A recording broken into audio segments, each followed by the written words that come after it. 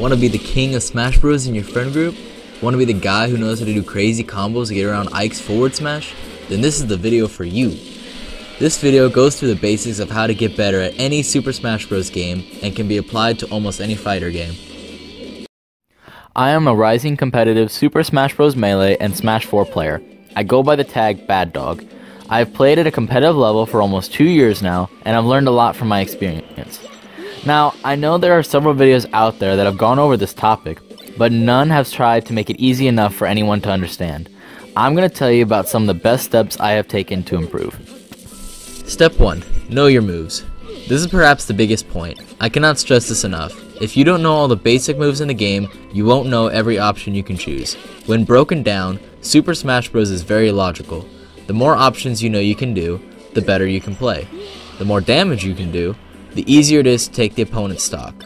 Know that the common moves are jabs, tilts, smash attacks, jumps, double jumps, aerials, shield, grab, special moves, and recovery. The next step to take is to choose a specific character. Each of these general moves are important in their own way, but choosing a character and figuring out what makes them different from everyone else is crucial to your understanding of this game. The first thing you should learn about your character is their recovery. The longer you live, the more of a chance you'll have to win. Learn what best works for your character to recover.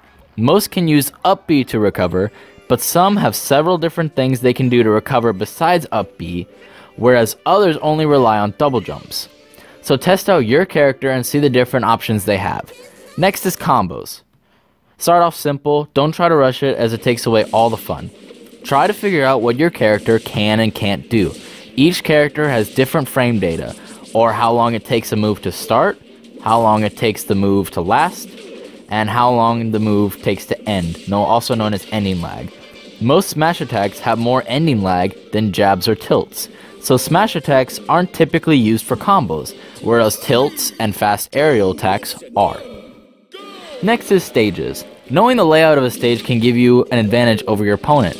But if you have a favorite stage that you like to play on, competitive or not, I would highly suggest practicing your moves on that stage as you will have more fun with the practice. As Sue Stoney said in her study, interactive multimedia for adult learners can learning be fun. One of the best ways to learn is to provide an environment capable of immersing the students in an enjoyable experience. See, this game at its core is just a giant game of fast-paced rock, paper, scissors, but replace rock with shield, paper with grab, and scissors with attack. Rock, or shield, beats out attack, meaning if your opponent attacks your shield, you can either hit them or grab them in the lag that comes after they hit you. Grab, or paper, beats someone who sits in their shield all day, as the opponent can always be grabbed whether they are in shield or not. Lastly, paper, or grab, is beaten out by scissors, or attack. There's a study about how poker should be played called Some Two-Person Games Involving Bluffing.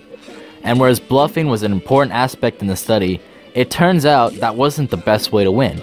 The study suggests a fundamental theorem that any two-player game can be simplified if it is known in advance that one of the players has a good pure strategy. Take away the poker aspect and this can be applied to Super Smash Bros. As well. Say the other player plays Ike, and they like to forward smash and you run into their sword sandwich. Their strategy is simple. They know how to use smash attacks and you run into them. The problem with this strategy overall is that smash attacks have a ton of what we talked about earlier, ending lag. So the strategy to beat this strategy is to wait for them to throw a smash attack and then punish them with a quicker attack of your own. This is all fine and dandy, but say you already knew all this stuff. Say you got the basics down and you can beat all your friends. Once you get to a more competitive level, there are options such as wave dashing, wave landing, DI mix-up, sledge cancels, reverse needle cancels, wave shines, shield drop, shine cancel, super wave dash, extended grapple, Tekken, L cancel, voodoo dash, auto cancel, Shino stalling, wall jumps, chain grabs, rest setups, shield break, wombo combo wobble. To name a few. But I digress.